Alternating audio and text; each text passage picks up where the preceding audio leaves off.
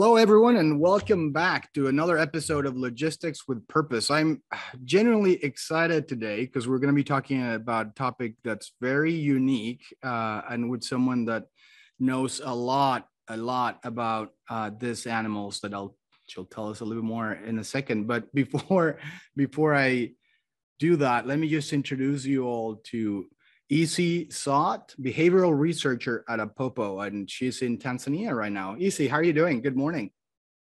I'm good. Good afternoon. How are you? Well, thank you. Good afternoon to you. Morning to everyone in this side of the world, and could be evening, morning, or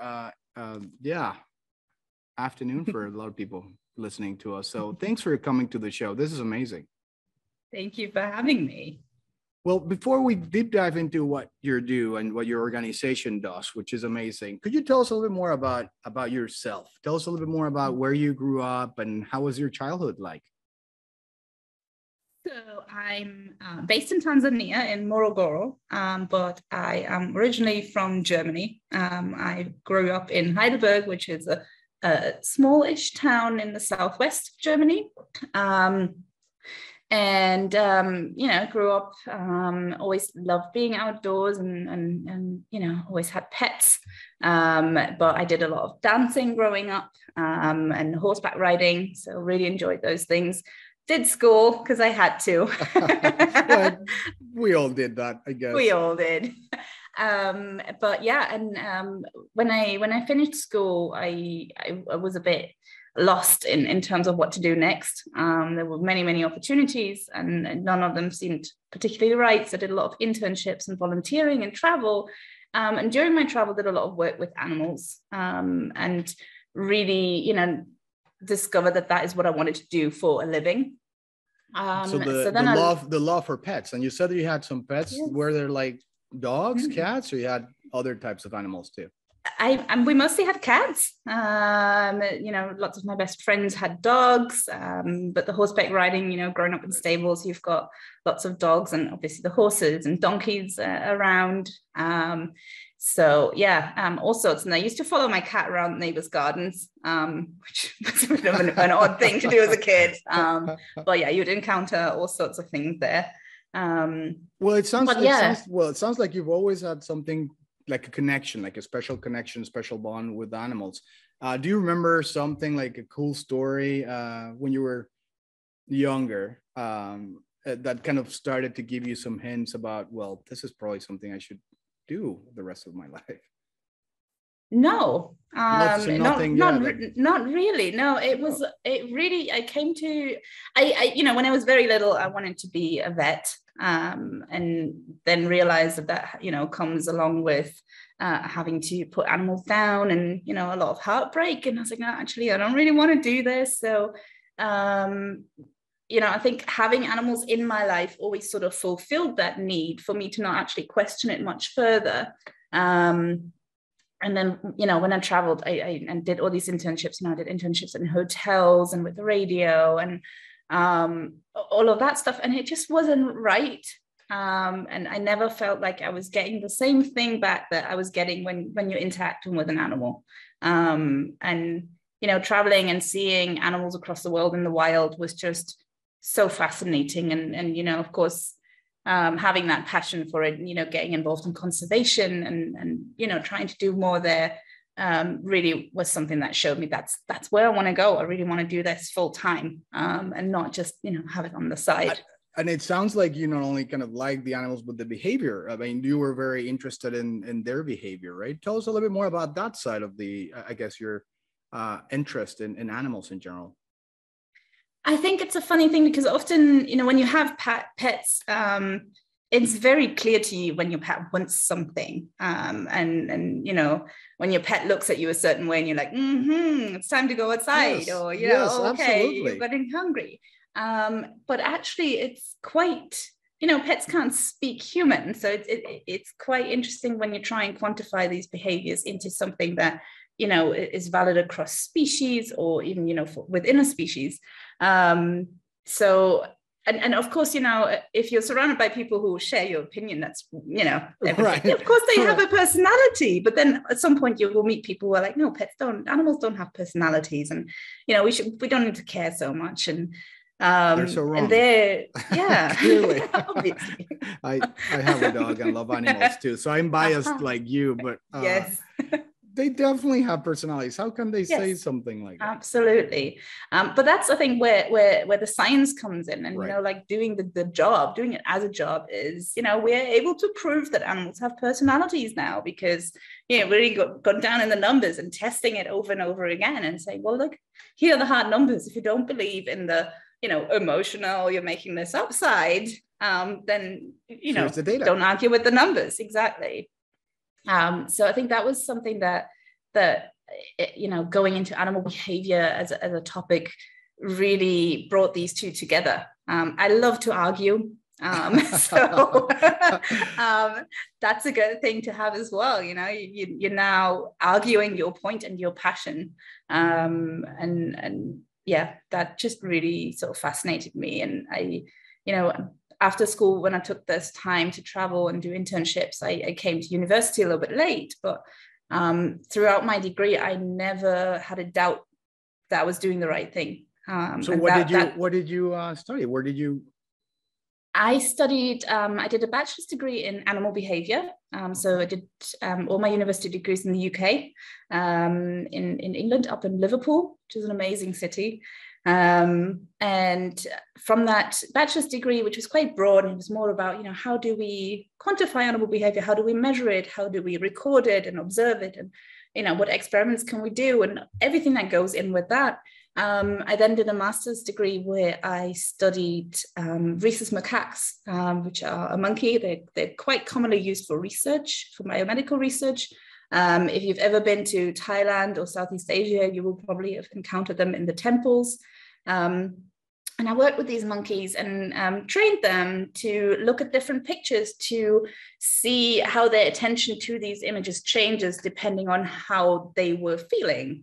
Oh, wow. And that was all part of developing a tool to measure welfare changes, to be able to pick up on when does my animal start to not feel so well, and be able to tell that early enough so that we can... Based on the pictures that they were looking at? Yes. So basically what we did was we showed them two pictures at the same time. And one of them was conspecific, so another monkey that they didn't know, with a relatively neutral facial expression. And the other one is a threat face. And based on how you're feeling, it's kind of, we humans have this as well.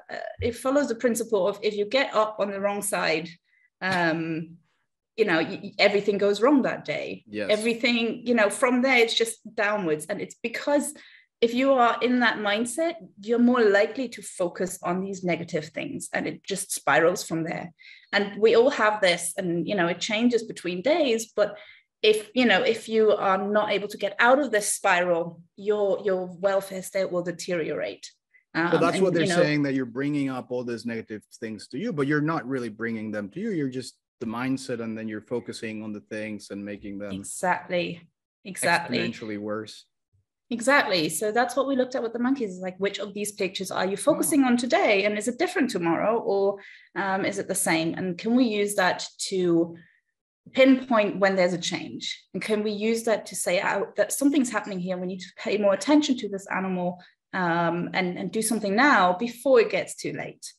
So that was a really interesting project, and you know, very, very interesting to work with a wild animal in captivity, with these monkeys in captivity, and you know, clicker train them. Like, they loved us because we just came in with these pictures, and all they had to do is sit there and look at them. They got lots of peanuts and raisins for it.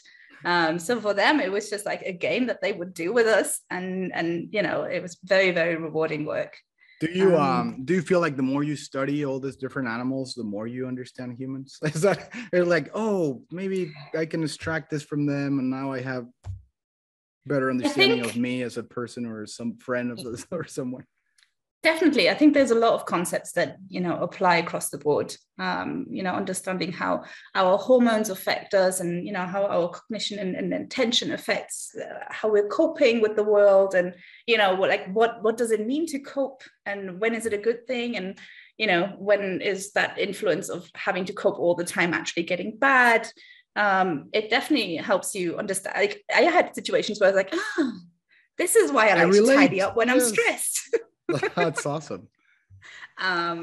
Yeah, so definitely. I mean, I used to work at a restaurant, and my boss there used to call me an animal psychologist. And there are so many things in our lives that we share with animals, and so many experiences that we share with other animals that, of course, there are things that you can, relate to yourself or to people that the whole alpha thing is. That could be a completely new episode, right? I mean, we'll probably have to reschedule another session for you to talk about that. Yes, but absolutely. Tell us, so after you were studying these monkeys, what brought you slowly to the position with APOPO, and kind of what made that connection? So after I did my master's, I did a PhD, and there I actually went the opposite direction in terms of size of the animal and studied elephants. And I was looking at safari tourism. So if you were to go on a safari in Africa and you're going out and, like, in a big game drive vehicle and you're taking pictures, what does that do to elephants? And is the number of tourism that is happening in the area, does it present a stressor? Is it, can it be stressful if there's a lot of this happening? So that was very different because it was with wild elephants. So I didn't interact with them or try to train them. Wow. I was just out there observing what they were doing and tracking their movements across the reserve. I collected a whole lot of elephant poo for hormone analyses, a whole chest freezer full to look at their stress hormones and all of that. So that really was, working like in a game reserve in South Africa and being based there and working with a wild animal in the wild. But I mean, I think all of it came together with, trying to do something that has a purpose and that, is meaningful work that results in learning something that can help in some kind of way. And of course, like for my study degrees, it was very much focused on how can we help these species. Whereas what I am doing now is more, how can this specific species I'm working with now help us or help other animals? But yeah, I think that's a theme that was always quite present and something that was always personally important to me to have this purpose in my job. Which that switch is kind of like what connected us with you and your organization. And you'll see everyone that's listening so far, they're like, well, supply chain, where is this coming into play? And it will. I mean, just give us another second. Easy's going to take us there. And and now APOPO, right? So you went from the monkeys, you went to the bigger animals, the elephants in South Africa. And so you're getting closer and closer. Did you know at this time that you wanted to shift gears a little bit and start helping humans as opposed to animals, or not yet? No. That's awesome. Well, please go from the beginning. go on, because I would like to hear a little bit more about how that happened. I think I finished my PhD just about as like a little bit before the pandemic hit. So it was a tough time to try and find a job. So I was there, and I had my passion for Africa and for conservation and seeking for this position that fulfills some kind of purpose. So in all my job seeking that I did, I came across the position of a behavioral researcher at APOPO. And APOPO, for I don't think we've mentioned this yet, but no, please APOPO go ahead. Tell us more about what it is. So we're a Belgian NGO, and we are mainly based, our biggest base is here in Tanzania, where I am now, and we train African giant pouched rats for a whole range of humanitarian purposes. So we're most famous and known for our rats that are detecting landmines and other explosives. A lot of this work is done in Cambodia, for example, but we are also working in Zimbabwe. We have been in Mozambique, which is now landmine free. So that was the original rat was detecting TNT. And since then, over the past few years, APOPO added things to this, because really what we are working with is training these rats as scent detection animals. And they have an amazing sense of smell. It's, very comparable to that of dogs. But our rats are a bit smaller and lighter. So for the landmines, for example, that means that they can safely walk across this field where the landmines are buried, and they are too light to set any landmines off. So, instead of a human going in with a metal detector, and the metal detector, indicates every piece of scrap metal, it's tedious work. Our rats are only going for TNT, and they can happily walk back and forth and back and forth and back and forth. They're not and in danger of exploding or anything like that, which is great. Dogs would probably set this landmines off as well, right? Yes, so we also work with dogs in areas that are more overgrown and bushy. So of course for our rats, we need to be able to access it with them. But dogs are usually trained that if they detect it, they will sit near it. And with dogs, again, you're very, very careful at keeping their body weight right at that limit where they are safe as well, of course. So yeah. Well, so you saw this announcement. There was a potential opportunity there to work with them. Did you just immediately jumped in? Did you talk to someone? I mean, how did you started to shift your mindset from animals to rats? I mean, it's like another big shift, right? Mm-hmm. I think I, obviously, did a lot of research on the organization and Glassdoor and all of these things, and trying to figure out like what can I learn and where would I fit in, and the position very clearly advertised for the innovation department, which I'm a part of now. So we have this active program with our rats detecting the landmines. We also have an active program with our rats detecting tuberculosis, which until very recently was, the biggest disease factor here in the world, and it's only been overtaken by COVID. Our rats scan sputum samples from humans, and when they detect the bacteria of tuberculosis, they tell us about it. They indicate it to us. So we are working with... How they indicate? I mean, dogs sit, you mentioned that dogs sit next to the line. Mm-hmm. How do rats tell you? Indicate? It depends on the project. So our landmine detection rats will scratch the surface. When they detect a landmine buried, they will scratch on the surface. Whereas our tuberculosis rats work in a cage that APOPO has custom designed for this, where we have the samples placed in the bottom in little holes, and the rat evaluates one after the other by sticking its nose in the hole and sniffing it. And if it detects tuberculosis, all it does is hold its nose there for a certain amount of seconds. And then you'll know this sample.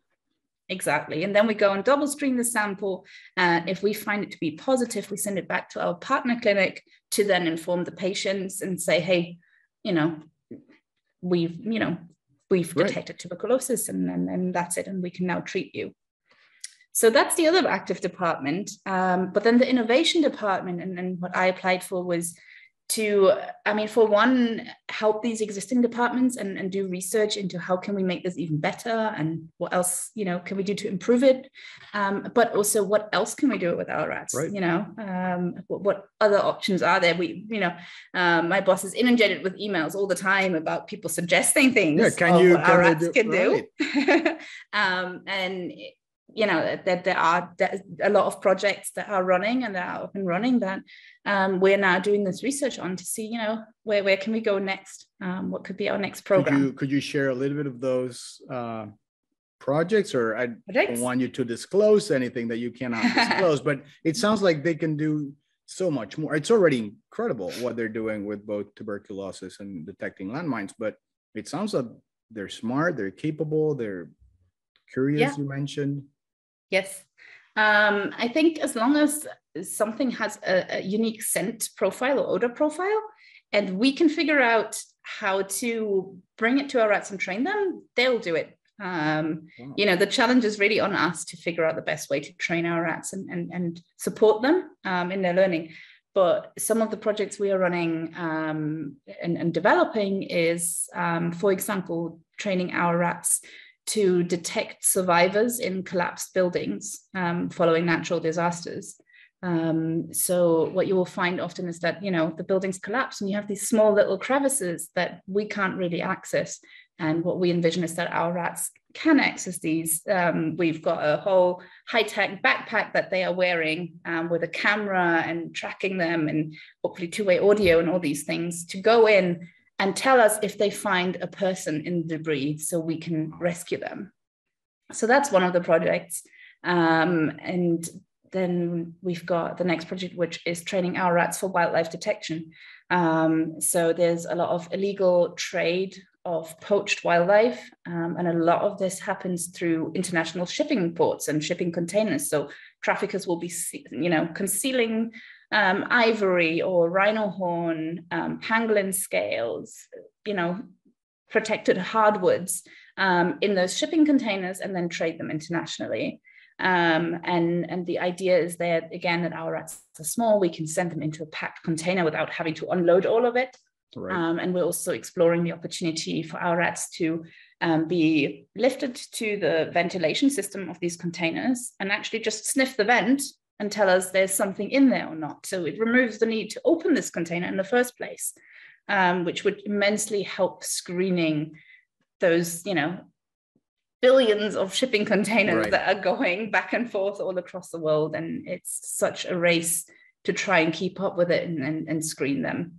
I believe a lot of ports are already trying this, right? Oh, sorry. Oh, there he is. That's perfectly fine. Who's that little guy?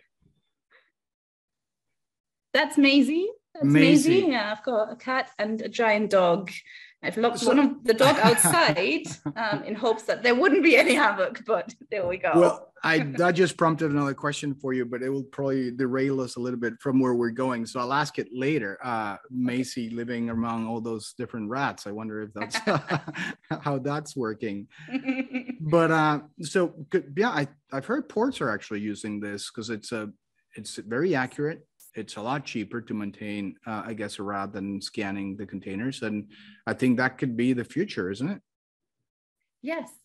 So, the existing methods to scan these shipping containers are X-ray machines, where you have the issue that, first of all, they're expensive. Mm-hmm.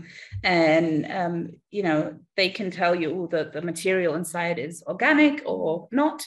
But if somebody, traffickers like to hide stuff, so they will do things like sealing elephant ivory inside wooden logs. Right. It's kind of the X-rays would never really get it. Right. Exactly. And then, of course, you've got detection dogs, which are doing amazing jobs.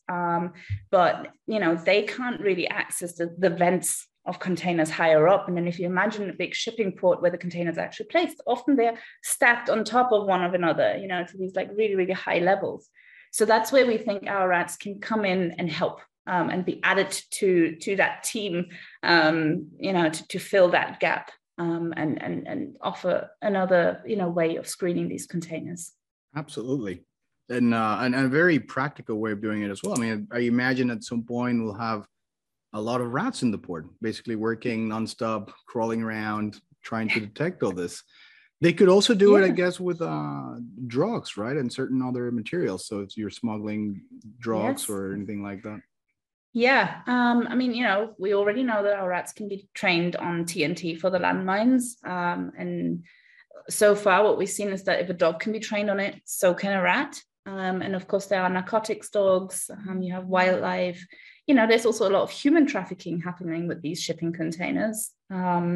So the opportunities are endless. I think, right now we're focusing on wildlife, and we'll see where it goes from there. A lot of this is also developing the methodologies of how to deploy our rats. How do we bring them into the port safely? How do we build something that then brings my rat up to this vent? Right. Yeah, all of these things. How much time does it take to train a rat from the time they're born, and how long does a rat live? I'm clueless when it comes to rats, and you have really opened my eyes, and I'm sure you have opened everyone's eyes to consider rats in a different way. I think they have like a negative connotation in our society sometimes. Yeah.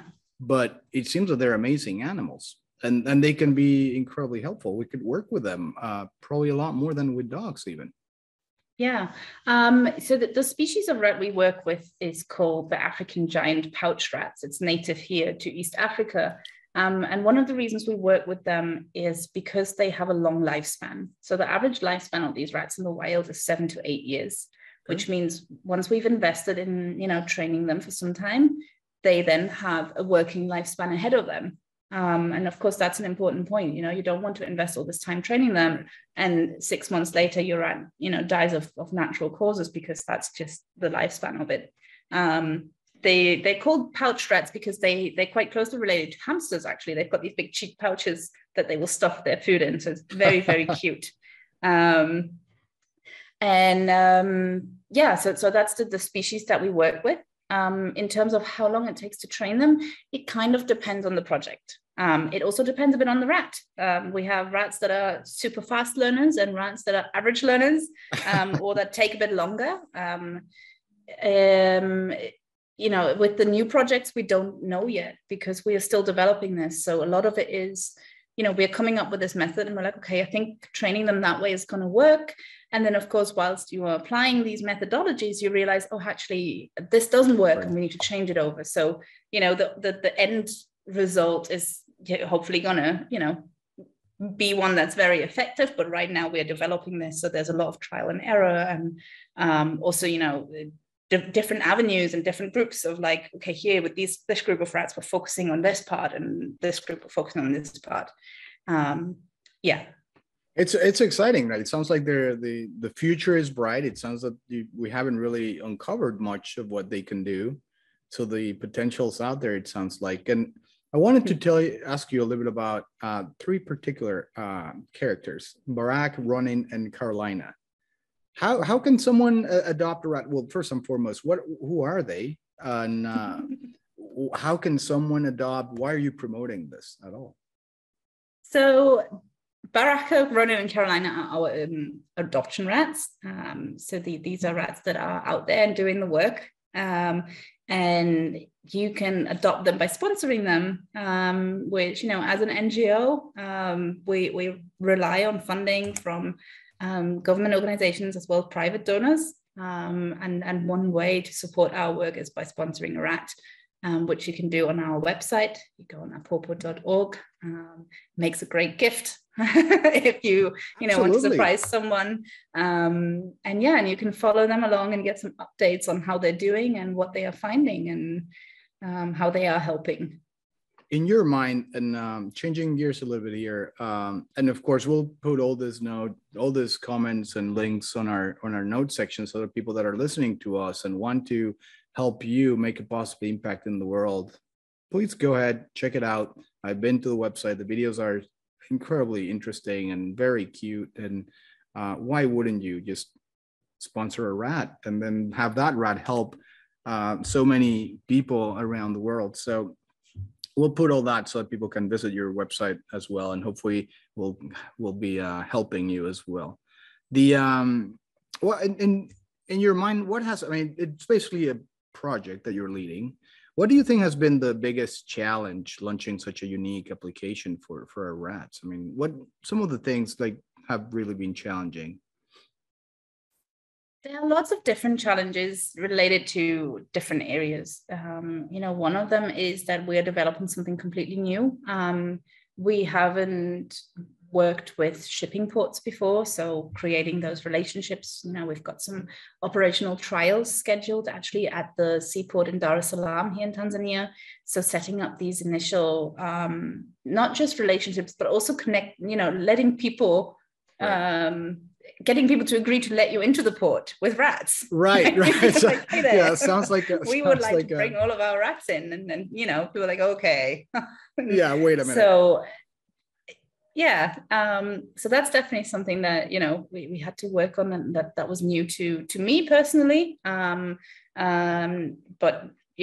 luckily, APOPO has worked with a lot of different government organizations in the past, and we are based here at the Sequoia University of Agriculture, so we are integrated really well with the uni here, which definitely helps, and is a great relationship that we have with them. Something else that I think is quite challenging is to try and think with the purpose of a sense of smell. Humans, we rely on our sight a lot, And of course we can smell, but it's not our primary sense. So to now come up with training and consider potential problems of a sense that isn't our primary sense can be difficult. We have to, and our rats are so sensitive that, even touching one thing and then touching the other means you could have brought over this contamination of scent of the molecules. And our rats will pick up on that. And then you're looking at like, why are you indicating this one? It's not the right one. Oh, like, I touched it. I've touched it. Yeah. Wow. So there are a lot of things that we are just not so primed and used to considering. And that takes some, getting used to and training and getting into the material of, this is what you're working with now, and you always have to think with your different senses. So that I never thought of that. That seems like an incredible challenge to have, because you got to train all the rats without you really being able to do it. I mean, you don't understand how deep their sense of smell is. I mean, will never get it. That's interesting. Well, thank you so much. This has been an amazing interview. What you guys are doing is incredible. I definitely think that the future of preventing some of these things and helping people through surveillance and through just landmines and tuberculosis and maybe tons of other potential applications in the future will be very impactful. So thank you so much for what you're doing. And thank you for giving me the time to connect and talk. How could our listeners connect to you and learn a little bit more about what you do? So you can learn lots and lots and lots on our website. You can learn about the different projects. You can adopt the rat there. We're also on social media. So you can follow us on Instagram, Twitter, Facebook. There's lots and lots of very cute content of our rats stuffing bananas into their cheek pouches. If you need to pick me up. And also updates about our projects and how they are going. So yeah, that's the best way. Perfect. And so for you mentioned it before, I mean, sponsoring one of these cute little rats is a really good way of helping. How other ways could people out there help APOPO? You need the money, you need the funding to do this, and I think it's a very good return on anyone's investment, because you're helping save lives basically. So how else can people help you? I think just spreading the word is always a good one. You said it yourself earlier, rats don't always get the best rep. So creating this awareness of actually they're doing really good stuff is a great thing, to appreciate them a bit more. Especially if we're, thinking about things like our search and rescue rats. We've had some reactions of people being like, oh, imagine you in this collapsed building and trapped, and now a rat turns up in your face is the last thing I want to see. Right. So just, just this awareness of this is what you want to see. Like, you're not going to be dreaming and delusional of, I'm seeing a speaking rat now. That awareness and just spreading the word and sharing our posts, that always helps. Absolutely. And we'll definitely make sure to help you kind of promote and also help you in any other way we can, because this is an incredible organization. It has been a delightful conversation. And for everyone that's listening out there, just go to the website. Once you see these rats wearing the backpacks and the cameras, you'll see that they're a lot cuter than you imagine they'll be. And cute or not, they're saving lives. So let's definitely support if we can. Thank you, EC, so much. Thank you for everyone listening. If you enjoy conversations like the one we just had with EC, please be sure to subscribe. Thank you so much and have a good day.